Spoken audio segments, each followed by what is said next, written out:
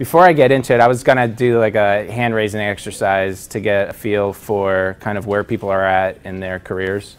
So if any of these apply to you, kind of throw your hand up and it'll give me some ratio. So does anyone here like work in someone else's business? You know, you work for the man or like traditional job? Okay. All right. Anyway, okay. Who in here is like what they would call like a independent freelancer? They work by themselves or maybe like a small group. Okay, a lot of you guys. All right, good. How about people who are in like a larger group? Like maybe you own your own agency or you work within an agency. Okay, good to go. And did anyone like not raise their hand? No, most of you did almost. Okay, and that's good. Other, we'll talk later. But so I think. This is me. I'm Jason Coleman, and I've been using WordPress for over a decade now. My first version was 1.5, and I, like most people back then, knew very little about WordPress and what it could do and kind of how to use it properly. But we've learned that through the years. Our main product, and like what we do now, is Paid Memberships Pro, is a membership plugin. And Daniel touched on these. Building Web Apps with WordPress is a book for O'Reilly that I co-authored with Brian Messenlaner from Web Dev Studios. And if you want to boost my ego and you're on Twitter, you could follow me at Jason_Coleman. I like to see like a good like 30, 50 follower bump after a WordCamp. That would be good. So this is like, you know, I'm going to tell my story. And sometimes I use the word we. So if you hear me say we did this and we did that, what I'm really talking about is myself and my wife, Kimberly, who has been in the business with me forever. So I do a lot of the talking, and I get to take all the credit when I stand up here, but really she's over 50% of the business and how we get things done. So that's what I mean by that. And then also, like, this is my story. I try to focus on, like, this is how I went from being a freelancer to doing products, but there's many different ways to do it. So it's possible that this doesn't really apply to you, but I think everyone should kind of like be able to pick up on the different key moments that we went through and relate to them. So at least some part of this will make sense to you, even if you're not a freelancer, although a lot of you are, which was good. And so really quick, I'll try to breeze through this one because this is just so you know what the product is. Paid Memberships Pro is a membership plugin. It's used on over 40,000 sites. According to the WordPress repo and our own tracking. We have about 4,000 of those people using the site actually have paid us money at some point over the past 5 years, somewhere between $97 and $197 a year. And now what people pay for is $197 for training, automatic updates of some of our add-ons and things like that.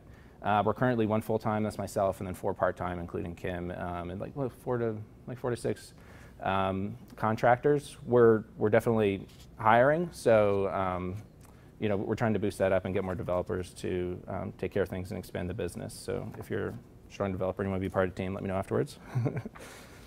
Let's see. Actually, before I go ahead, like again, like this is so my story. So my product is a plugin.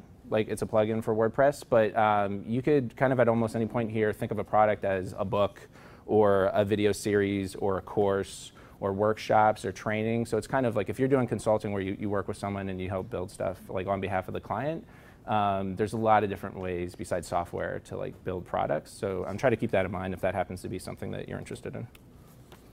Yeah. This is a rough timeline of our freelancing to product career. I spent a couple years working at Accenture, a big technology integration company. You know, traveling and mostly just waiting for Kim to get out of college. And then in 2006, we started our freelancing business together, doing like almost anything that had to do with the internet or applications. Around 2008, we started focusing only on WordPress. So by that point, like almost all of our projects were WordPress projects, and we really like, you know, the intro for me said like we were trying to push the bounds of what WordPress could do. This was like the early days of people using e-commerce on WordPress, and so we had a lot of custom apps that we had built ourselves for e-commerce sites to run directly inside of WordPress instead of through other apps at the time. Around that time in 2010, we had this really great e-commerce plugin for a few of our clients, and only like 5 people in the world were using it. And I went to a WordCamp, I think it was like WordCamp Philly around then, and I saw a bunch of people using this thing called WP e-commerce, which we had seen and totally thought was terrible at that time. That it didn't have as many features as others had. It didn't integrate with FedEx yet. It didn't support different kinds of products that ours could. Like ours was actually better. We had built something really good. But at the same time, like nobody knew about my plugin. Everyone knew about WP Commerce. Like it was running on tens of thousands of sites at that time, and the company behind it was making millions of dollars. And so I got this kind of jealousy where I was like, oh, like my stuff is better. Like why isn't that me? So I really reflected about why isn't that me, right? Like, and part of that was that we had decided to only build that product for our clients, right? And we weren't thinking outside of the freelancing model. Everything we built was just to serve our clients. And so we changed our mindset when we developed a membership plugin to, hey, when we do this, let's really make it open source. Let's make it the community solution for memberships. Let's build it and get other people involved and get people using it for free and that kind of thing. In the same vein as WP Commerce and WordPress in general, right? So when we launched Pay Memberships Pro, and we'll get into this more, around 2010, 2011, and really last summer was when we relaunched Pay Memberships Pro as a product with some more payment options, so people could pay us for a lot of stuff we previously were giving away for free. And we flipped the switch from like 90% of our income coming from consulting engagements to over 90% now coming through Pay Memberships Pro. So last year's goal was stop consulting, only do Pay Memberships Pro, and we launched a product in the summer and it worked. We got money, and now this is what we do, right? This is the story. Oh, I keep seeing my notes here. So 2 more notes on this. One is that this took quite a while, and I really think someone could speed it up. So this was my journey. There's a lot of lag in there, and I think if you had the right kind of mentor or you're working in a good team, you could do it a little bit quicker than I did. And some people skip steps. So you could skip freelancing in general, but like if you do, make sure that you on the next slide I talk about freelancing. That you replace, like we learned a lot of knowledge when we were freelancing, so if you skip this step, you got to find some other way to learn about your customer base. We made a lot of money freelancing, so if you're going to build a product without freelancing, you need another source of money. But freelancing is a really great way to kind of, like a training to build a products company, because you learn like business light. We learned how to start an LLC. We learned how to find a business accountant. And file business taxes. We honed our skills as developers and designers. We were our own boss and learned how to manage our time. I still remember the first month of freelancing, I did not so much work, but Kim and I watched 6 whole seasons of Sopranos back to back to back over the course of a couple of weeks. And so you just realize, like, oh man, if I don't have a boss breathing down my neck, how do I motivate myself to get out of my pajamas or not and start working? So these are things that, if you're running any kind of business in general, but a products one even, like, you got to learn this to become a successful freelancer. We also, kind of the next step for that is to become, a consultant, a great consultant. So the difference, in my opinion, between like a freelancer and a consultant is that oftentimes a freelancer is hired to do a specific thing, and you deliver that specific thing and get paid for it. A consultant really should be working with the client to help them figure out what they want to be doing to begin with. Maybe you don't even need a website. You should be spending your budget on, Google local pages. I definitely started doing that at a certain point in my career with people like, this actually isn't a good use of your money, do this other thing. That's kind of the growth that you have as you kind of hone your skills. Another thing that we do is you go deeper, right? So we started focusing on only WordPress, specifically e-commerce and WordPress. And so when we're hired to do an e-commerce WordPress project, that's a lot narrower focus than just build anything on WordPress. And so we have deeper knowledge in this one space. We can charge more for it. We can, more likely to deliver on what we're promising. We get more respect from our customers, and we use that respect to be able to work with them and kind of push back and say, you really should be doing this. And they listen to us because we've done it before. So that's kind of the growth from like you're just a hired hand freelancer to now you're actually a consultant who knows something about something in an industry and can make more money and kind of deliver more value for your customers. And if you're thinking about product businesses, it's at this point when you really want to use that narrow focus to learn about your customers, right? Listen to them, learn about their industry. You will, in the course of your working with them, like hear what their pain points are, right? So this word pain points, right? Like what are they upset about? What do they wish was faster, or easier, or cheaper, or better? You'll get to see, you'll be buying plugins to use on those projects or other tools and software. So you'll get to see what are they willing to pay their money on for, and what are they not willing to pay money for as you're working with clients. So you want to like kind of actively and consciously keep your ears open in this phase. It's really easy to just, here's another project, I'm going to work with them, get it done, and move on. But you want to like kind of try to slow down at certain points, and keep your ears open to figure out, like, look for those opportunities of what could be a product. And at some point while you're doing consulting, you'll start building, or at least we built free products.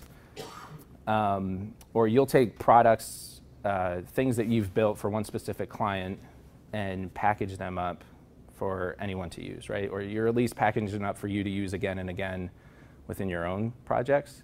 If you find yourself doing that, those are good candidates for like, let me release this to the world as like a plugin for WordPress, or as something that other people can use. So a great rule of thumb for this, which is kind of a surprise point for a lot of people at this stage, is that it typically takes at least 2 to 5 times more effort to take a piece of code that you've written for one client and make it general use. So why is that? Like when you put a plugin in the WordPress repository, it has to run on every server type, every supported version of PHP. It has to run on Windows. Like there's like 3%. We still get people saying this doesn't run on Windows Server, and you say like, well, you should not use Windows Server for websites anymore. But you have to deal with that, right? Because if you don't take that into account, not everyone's going to be able to use your plugin. You also, like, when you're delivering for one client, we would often have like settings.php that have PHP variables of how you would set it up. That's not going to fly in a plugin, right? You have to build a settings page with a GUI for people to choose the settings, and kind of think about not just one specific use case, but kind of like a little bit, at least, like how people might want to use this for slightly different things. So all of that takes a lot of work. I remember WordCamp Philly, it was like November, and I was doing a presentation. I was talking about PayMemberships Pro, and I was like, yeah, we have it finished, and we'll have it out before the end of the year. And it took like till June before we really had it ready to release to the wild, even though websites had been running it under our command for almost a year at that point.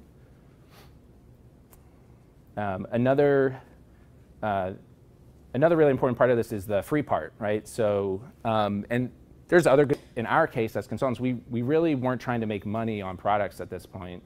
We were trying to build clout for our consulting business.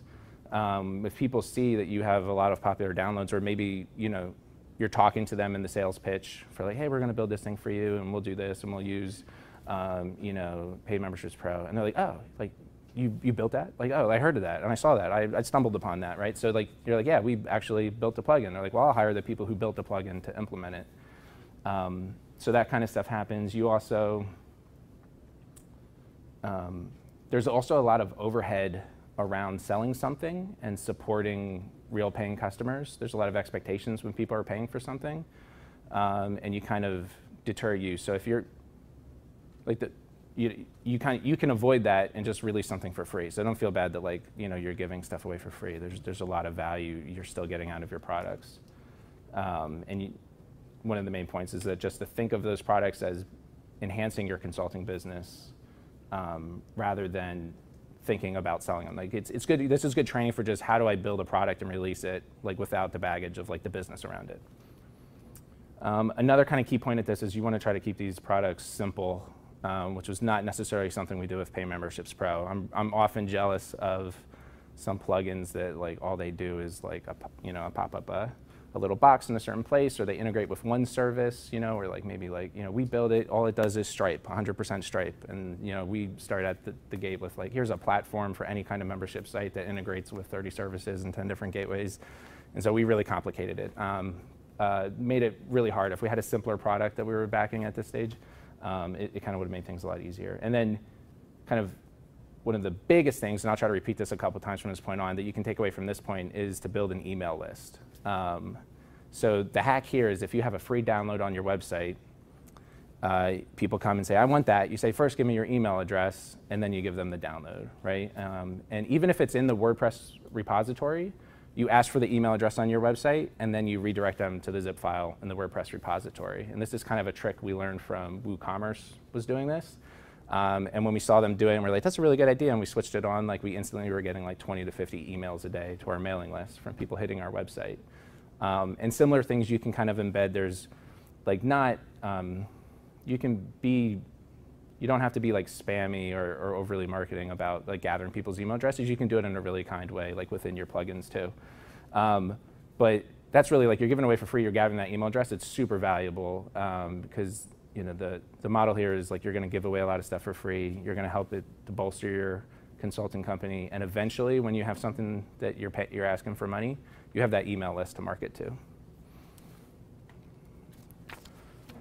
So really quick, I touched on this a bit, but we not only was it these free products that we were giving away, they were open source, right? WordPress is an open source platform, so developers are really going to embrace something that's fully open source. A lot of people thinking of getting into products business have like a love-hate relationship with the GPL license and the open source mentality.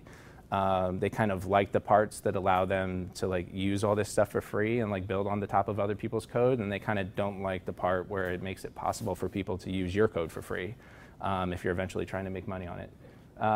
But in our case, and I think most people should, you really have to embrace, like this is the platform and that's the ideology behind like the software behind it. You should embrace it 100%, and we did. This was one of the key lessons we learned about like WP e-commerce at the time, and now WooCommerce is the e-commerce. So like, but at the time that was one that was working. What were we doing wrong? Like, oh, theirs was open source, their code was available, and they were interacting with developers, and like that's why they started getting growth in the community.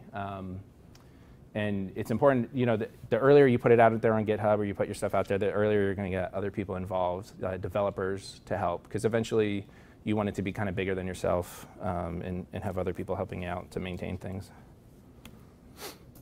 Charging. So if you have these free products, at some point you're going to start charging. And one of the earliest ways, and I think a lot of people are in the same position, where they have a really popular plugin that's available for free, and they're supporting it maybe in the forums on the WordPress.org repository, and it's taking up too much of their time. They're spending hours a day answering questions and emails around something they're not getting paid for. And they can kind of justify it by saying, like, I get leads from this and I get business, but after a while, like the money, like it really doesn't justify the time you're spending. And a lot of people in this situation will think like, I can't like start charging for the product until I create like the premium version, or until I create add-ons, or I create something else that people should pay for. And in our case, it worked really well at this stage, and it's really simple, is that you don't have to create a new product. You can just charge for support.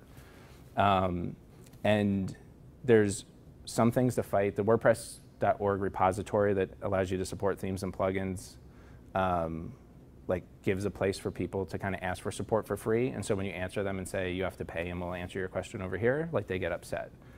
And so we're trying to work with some of the people in charge of those websites to make that, like if you want to have paid support, make it like an easier process for our kinds of companies to move it offline. But who knows how that happens. In the meantime, you'll have people complain about money, but you have to kind of get over that, right? And say that like, you just state your piece and say, this is the way it works. I'll answer these kinds of questions you have to pay for, and here's a fair price. And I have lots of articles. If you search the Paid Memberships Pro blog for pricing, I have a series of almost a dozen articles about how to come up with a good price. But in general, if you're charging for support, you want to figure out what your hourly rate is when you're doing consulting work, and figure out how many hours it takes to support the average support customer, and do that math and charge it. For us, it was $97 a year, roughly covered, about a half hour per customer who was paying for support. And it, some people we lost money on, and some people paid us $97 and we never talked to them, but it averaged out to that. So yeah, so you can charge for support first, and our setup was really simple. It was Paid Memberships Pro to gather money, so feel free to use our plugin for free to gather money on your site. And then BB Press as a support channel, but there's other support channels that work. And that's how we're doing. Again, like people were complaining about paying, and this is like, this can kind of get you down or throw you off or confuse you, but in reality, like people will always complain about paying. There will always be someone upset that they had to spend money, and kind of no matter where you put that point, like they're going to be mad. So some plugins you have to pay up front, and then then you get support, and people will complain that they have to pay it all. But we give you, hey, all the software is free, and you just need like my time, a half hour of my time, you have to pay for it, and they'll still be upset.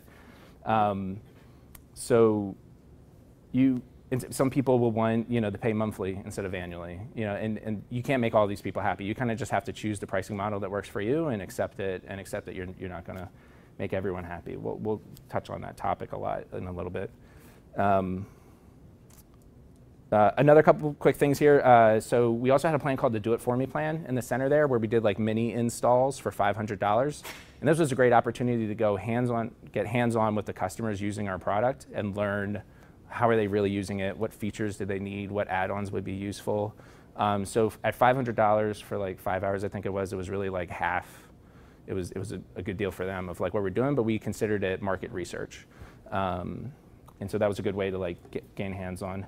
And then at this point, like things were really good. We had this system where there was a great lead gen funnel for our consulting business. And at the top, a lot of people using our plugin for free. And some percentage of them would pay us $97 for support that almost, that $97 almost supported that time. And then some of those would pay us $500 for mini engagement, like a service as a product. And then some percentage of those would hire us for larger projects or become ongoing consulting clients. And so this was like a decent spot for us. We were running a really good consulting business, and I think some people get to this point and they stay here, right? And we thought about that. We were really comfortable.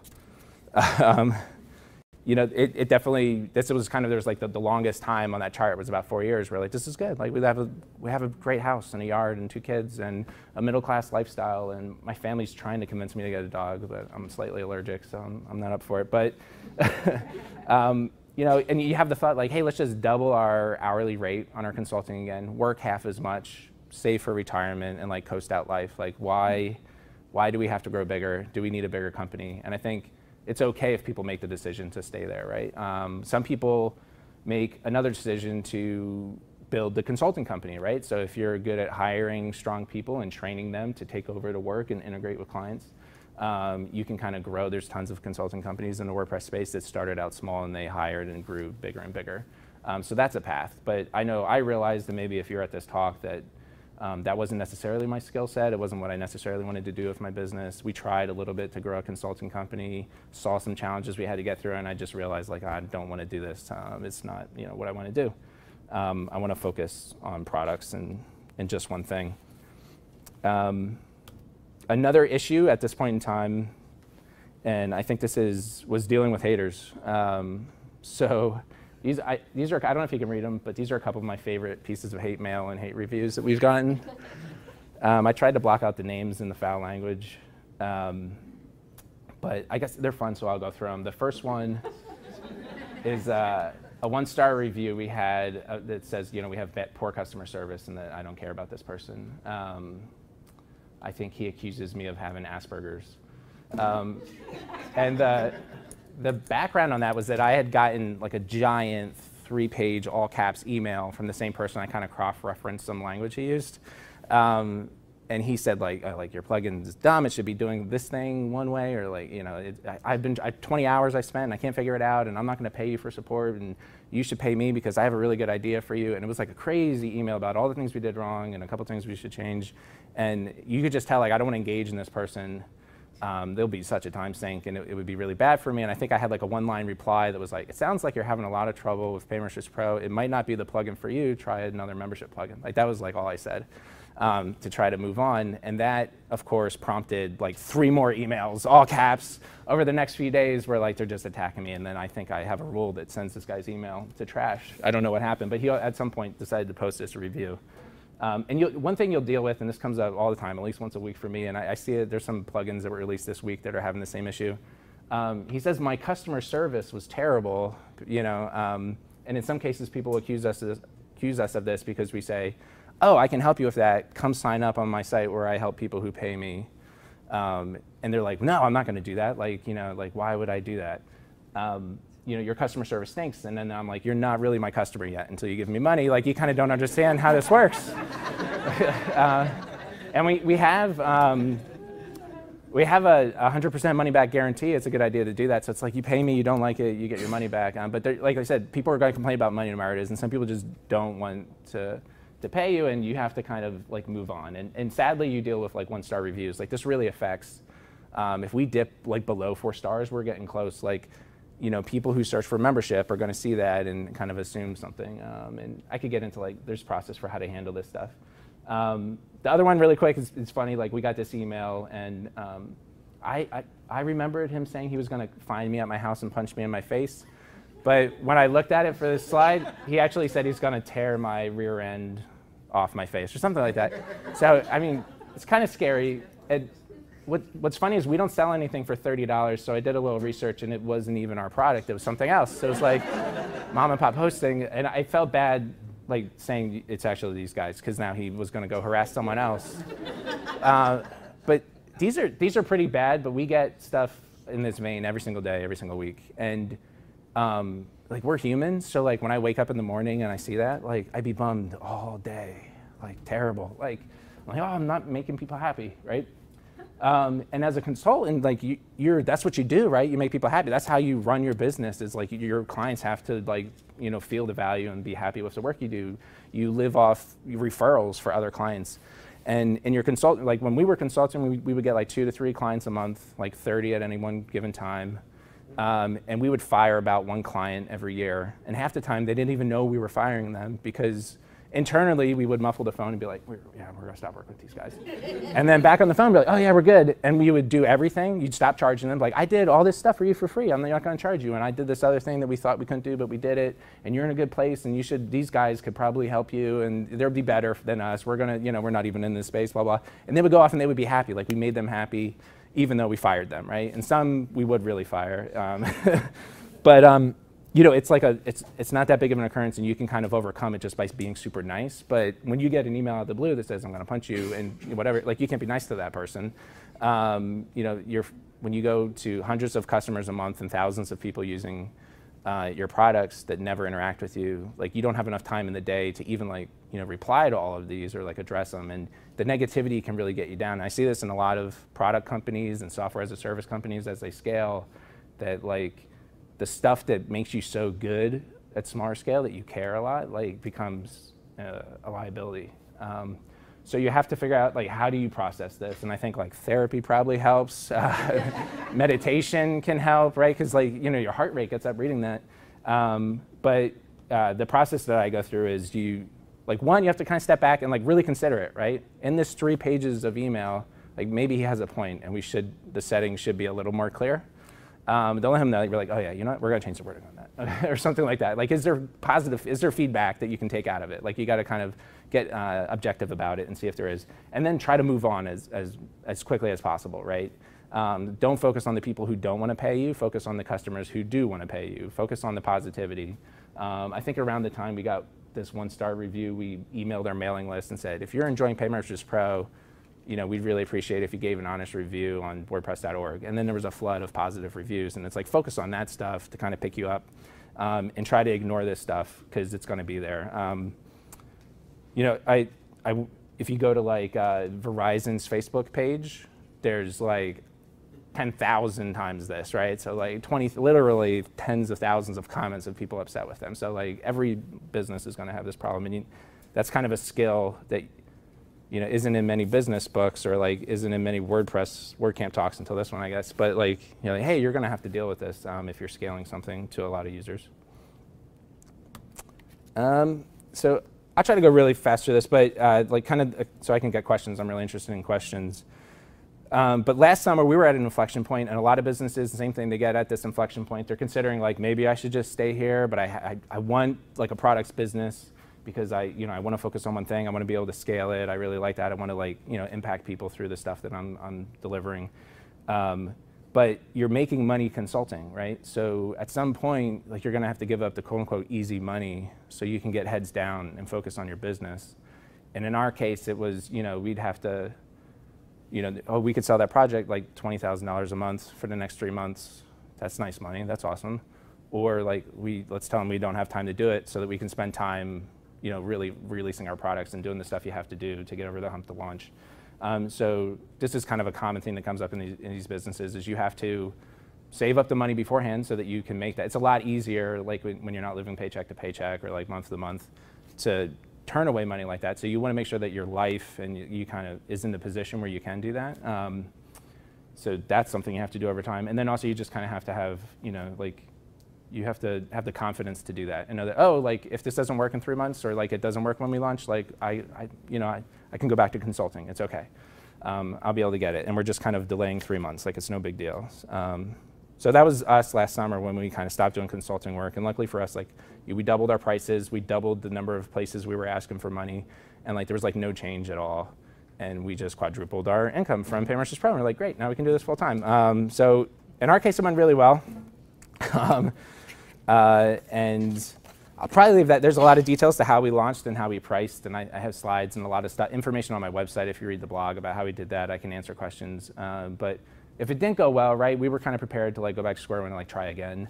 I think that idea of launching a product, we really launched Freelancers Pro in 2011, right? So we launched it again last summer. If it failed like the week, like we had a 7-day email to launch it at a discount and get people to show up. Like if like that didn't work, like technically it didn't work, or like our checkout system broke while we did it, or something goofy happened. Like like a lot of people get upset, but like you're just like, oh, just wait a couple weeks and then launch again. Like people will forget, or they won't know, or they won't care. They won't, it's like if you feel like you launched at a certain price and it didn't work, like just change your price and launch again. So like you really got to have this like experiment mentality. Can kind of help you not get too bummed out like if it doesn't work. Because we definitely launched other things in the past 5 years that weren't as successful as Freelancers Pro. And we were able to stay focused. So that's kind of a skill you can get from that. And again, like to reiterate, we had a massive email list at this point. We had 22,000 people on our email list, so that when we said, hey, we're going to start charging for this stuff, here you can get it for $47. It's going to be $200 in a week. A large percentage of those 22,000 people, gave us $47. And that was a good infusion of money to make up for the consulting that we lost the past few months, and like helped us like to get started on this next level of our business. So the earlier you get your email list, the sooner the better it's going to be. Any questions at this point? Thanks. When you launch, how did you build up like an email list? And build up an email list. So in our case, the main driver was on our website, Freelancers Pro. And here's a trick if you're building websites, and you probably figured this out for consulting. Like your homepage should do one thing, right? And on our homepage, when you're logged out, the one thing is to get you to sign up to buy or download the product. So if you click the one giant button in the middle of the page, it asks for your email address and a password. It would create an account and save the email address, right, to MailChimp. We use all our software, right? So Freelancers Pro, you can use it for free accounts too, and it links to MailChimp through an add-on we have with MailChimp. And so that email address will go to a MailChimp mailing list when people signed up. Maybe a better question is like, were you like, we need to get our list up to this amount before we get launch ready? I think it's really tough to have like specific number goals, because every industry, every niche will kind of be a little different. It also, in the beginning, like it was really slow in the beginning, right? Now we get 50 to 100, new emails a day. Back then we were getting only a fraction of that when we first started, and before we figured out like how to kind of optimize asking people for emails. So I think an exact number doesn't matter, but like I think you have to do it like in every capacity, like on your blog, at the bottom of every blog, and kind of like really think about that stuff. To start getting them as soon as possible, and then kind of just trust your system, right? And like keep putting free content out there, or good content, or in the repository, people are using the plugin. That's like how we gain exposure. So, and then as long as your email system is set up, you'll start collecting them as you get more traffic to your website, I think.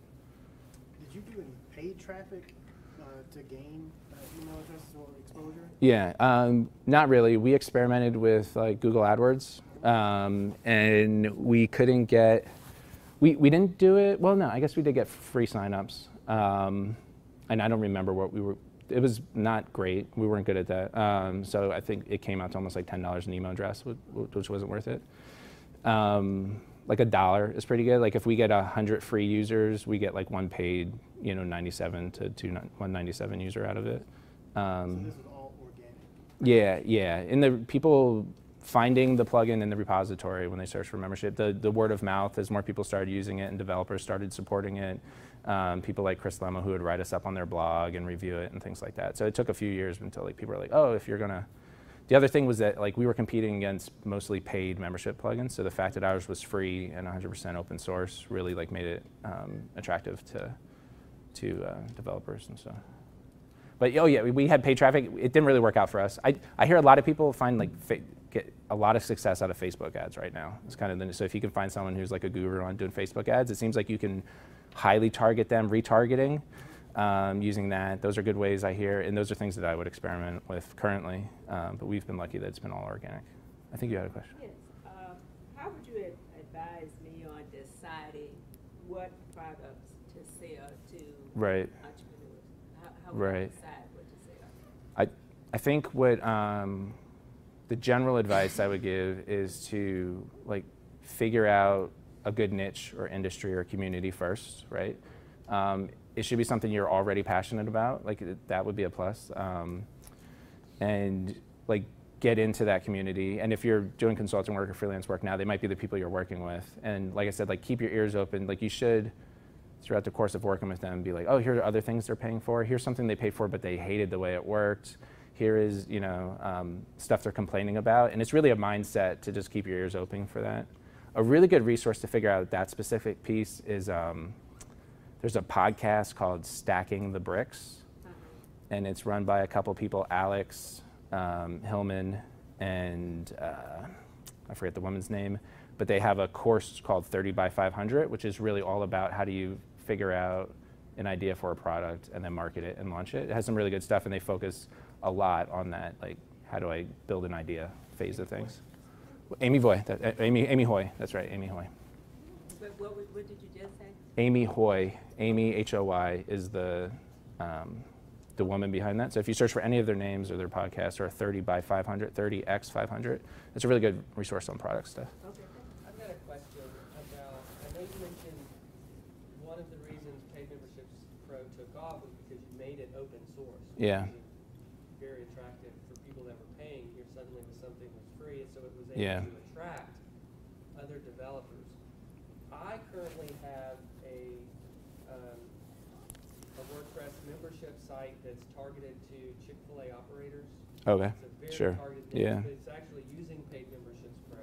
great. It's a software as a service that allows them to manage their team more effectively. Yeah, Allows their team members to request off, order uniforms, that kind of stuff. Just typical WordPress stuff. yeah.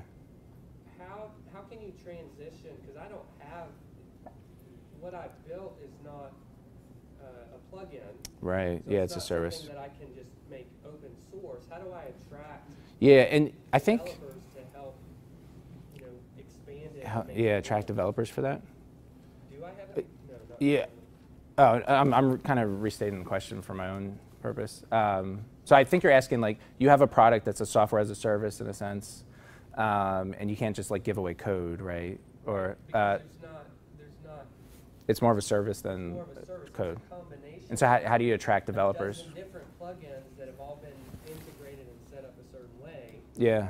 Um, Yeah. I guess one point I would make is that like the freemium model doesn't work for every product, and maybe yours is a product where it doesn't. I think it's good if you're a freelancer to focus on those kind of products that you can give away for free, even if you don't ever intend to charge for them, because it's like practice building something and releasing it at all, and like focus on building your consulting while you hone your skills in that set. But if you do have a kind of product where you pay first. And like I said, this is like the one path we did for our product. There's other models where you get your clients to pay for one thing. I'm wondering if there's an opportunity to make it free, because there's about 1,900 Chick-fil-A locations Yeah. in the United States. We had someone who did something similar for Dunkin' Donuts using our software. Like they had something else. And like, so I guess why did you? Is someone paying you to build it already, or like I don't? No, I'm friends with a Chick-fil-A operator in Marietta. Oh, he uses it just for his. Right, Yeah. so he approached me and to develop something for his location, and I thought, well, but if he can use it for his store, why can't Yeah. other stores use it? So Yeah. what I ended up creating was a WordPress multi-site setup using using WordPress, Paid Memberships Pro, and a number of other plugins. Yeah, I mean, something that might work for that is if you could just eat up the cost for now and get a few stores using it. Yeah, I've got 50 stores. Oh, then go to Chick-fil-A and get them to pay for it, right? The challenge is if I make it free now, then everybody that's paid for it now, I'd either have to refund. Oh, okay. Yeah, and that's a price that comes up. It's definitely easier to raise prices than the lower prices because people get upset that they paid for something that's now free. That's pretty tough. Do you have a response or you have a new question? Yeah. Based on what you're saying, I've seen some people do this before. That sounds like enough clients already to not ever make it free and instead just make it your business. Yeah.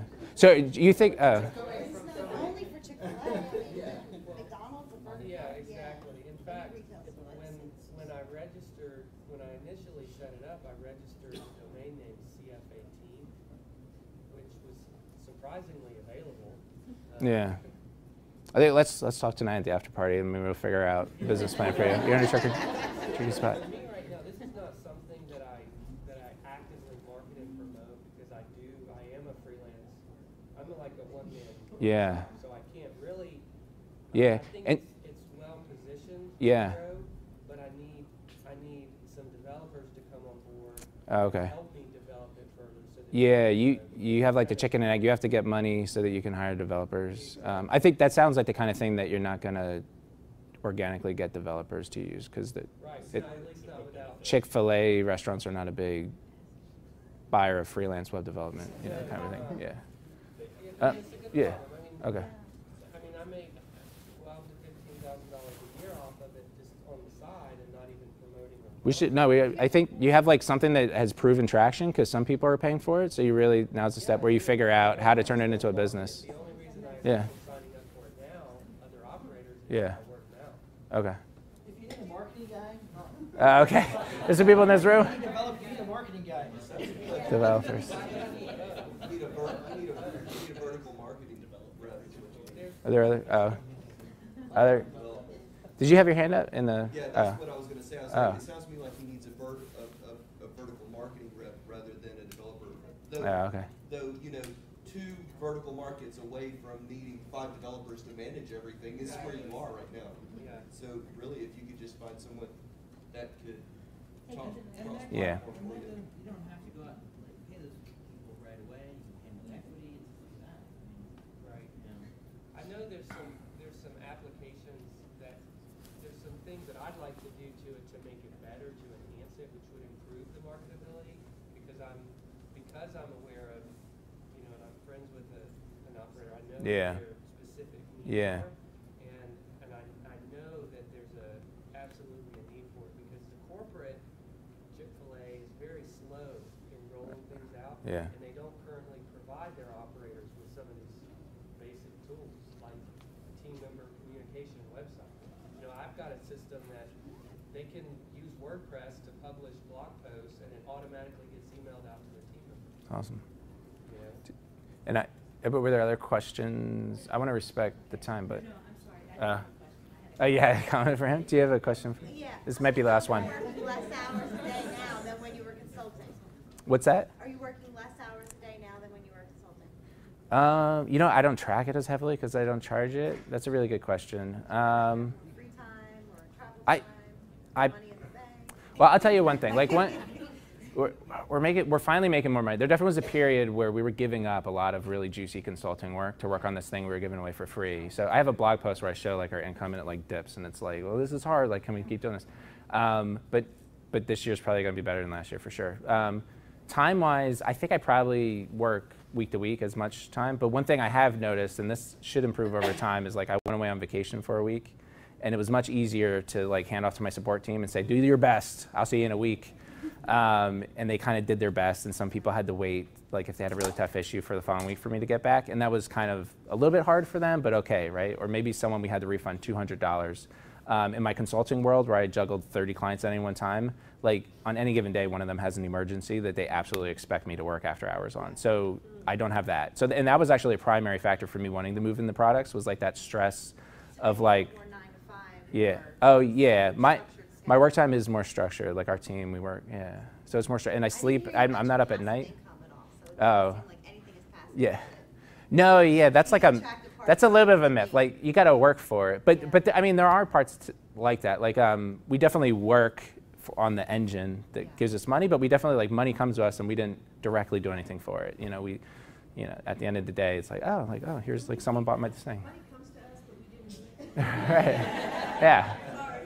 But and I mean that's the allure. I think I definitely I don't know how long it would last if I disappeared forever. But so you definitely have to keep working. But I can go away for a week and it was fun. That kind of a thing was good. How much or what's the percentage that you get from add-ons to the product versus just the product itself? Or is that do you sell the add-ons individually or is it just the bundle? We sell them like a bundle. So, and by the way, I would give like absolute numbers and ask me in the hall. Like I'm open. They're all on my blog anyway. But our model is so the base plugin is free. A bunch of the add-ons are free. Some we ask you for $197 to download it from our site or to get automatic updates. And it's one bundle for all the add-ons. Yeah, it's kind of a little bit modeled after Gravity Forms, which does something similar. You pay one price for just the core plugin and all the bundle add-ons that are together. A lot of plugins do, like EDD and WooCommerce charge individually for plugin add-ons, or you can bundle them together. There's pros and cons to both model, and I think like EDD, Pippin probably regrets some things around that model. But one thing that's good when you have individually priced add-ons, and what we're struggling with is there's another third-party developer who's supporting that because they get like a kickback for sales. Like that's the typical model. If it sells for $40, half the money goes to the person who built it that isn't necessarily me.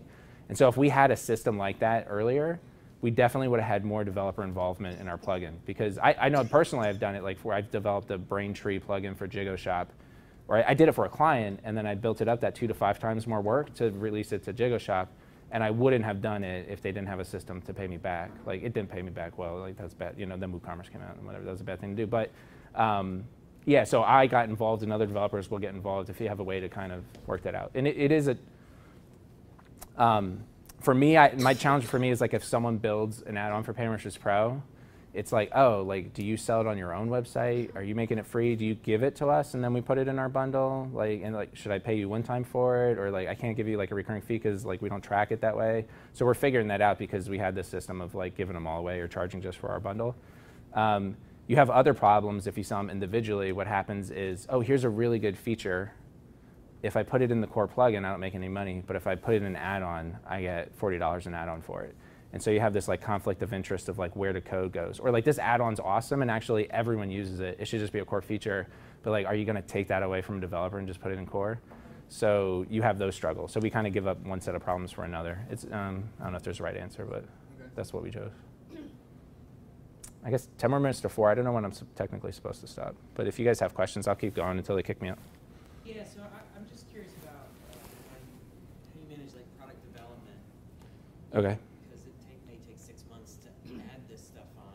How Yeah. do you manage like developing the right areas so that you're meeting future customers? Right, yeah. I could do better, but I'll tell you what I do now.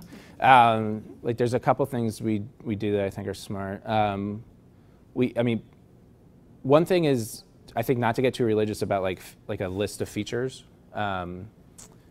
We do like incoming stuff comes in by email or people chat, and we kind of I'll take note and maybe you file it somewhere, but there's not like a magic list. But what really happens is if it is important enough, like you'll hear it so much that you're like, oh, I better do this. So like if you just rely on the list in your head and the fact that like people that's a good way to gauge like what features you should be focusing on. We have like a Trello board. Trello is like a tool that you can use. And so like the ones that we kind of decide, yes, we are going to start talking about planning this, go into one column. And as we actually start developing them, we move them to another column. So we kind of track it that way. When we had goals, one thing I do less of now is like actually saying, hey, by the end of this year, I'm going to have multiple membership users per level, which is something levels per user, which I promised a couple years ago and then decided was a bad idea. Because people are like, oh, when is that? Or like, you said you would have it. And like software development in particular, the way this works, integrates with everything is like, it's an unknown, right? So as we dug into that, we were like, oh, this is actually really hard. So we're not going to do it. Like, I would spend all my money on my business to do this one feature, even though it like would be useful and people want it. we had to make that decision. But yeah, it's kind of, the other thing is we have like 80 plus add-ons now. And like I said, it's a complicated plugin, and it would have been nice to be simple. In that phase when we were doing do-it-for-me's, a lot of our add-ons came out of that, where we installed it for someone, and he was like, it'd be really nice if it integrated with this other plugin. I was like, oh, cool, we'll spend some time to make this. So that was a really good way to get ideas, but we might have gone too far sometimes, where we did that so many times that when you create an add-on, like now you have to support it. And now when you build something else, it also has to work with the add-on, right? So that's kind of like my day-to-day job, is when new features and bug fixes bumble up, I have to make sure they don't break everything else, and it's kind of a lot to manage. And if we had like a more narrow focus, it might be easier to manage, but I know that's a decision you have to make. I hope that answers a little bit. Question on that question. Yeah. How then do you manage regression testing and making sure that new changes, new bug fixes? Yeah, not well. I need like a unit test guru to like really help us there, because we don't do it well or enough. We have a kind of ad hoc. We have some like manual spreadsheet tests that we go through and look for things, but it isn't good enough, and we're not. Yeah, we got to do that better. But that would be an awesome idea, because that would help a lot with a lot of the dependency issues that come up between the add-ons. I wish I was doing, that's not like a focus of what we're doing now, to get better at that. Is that all? All right, thanks guys.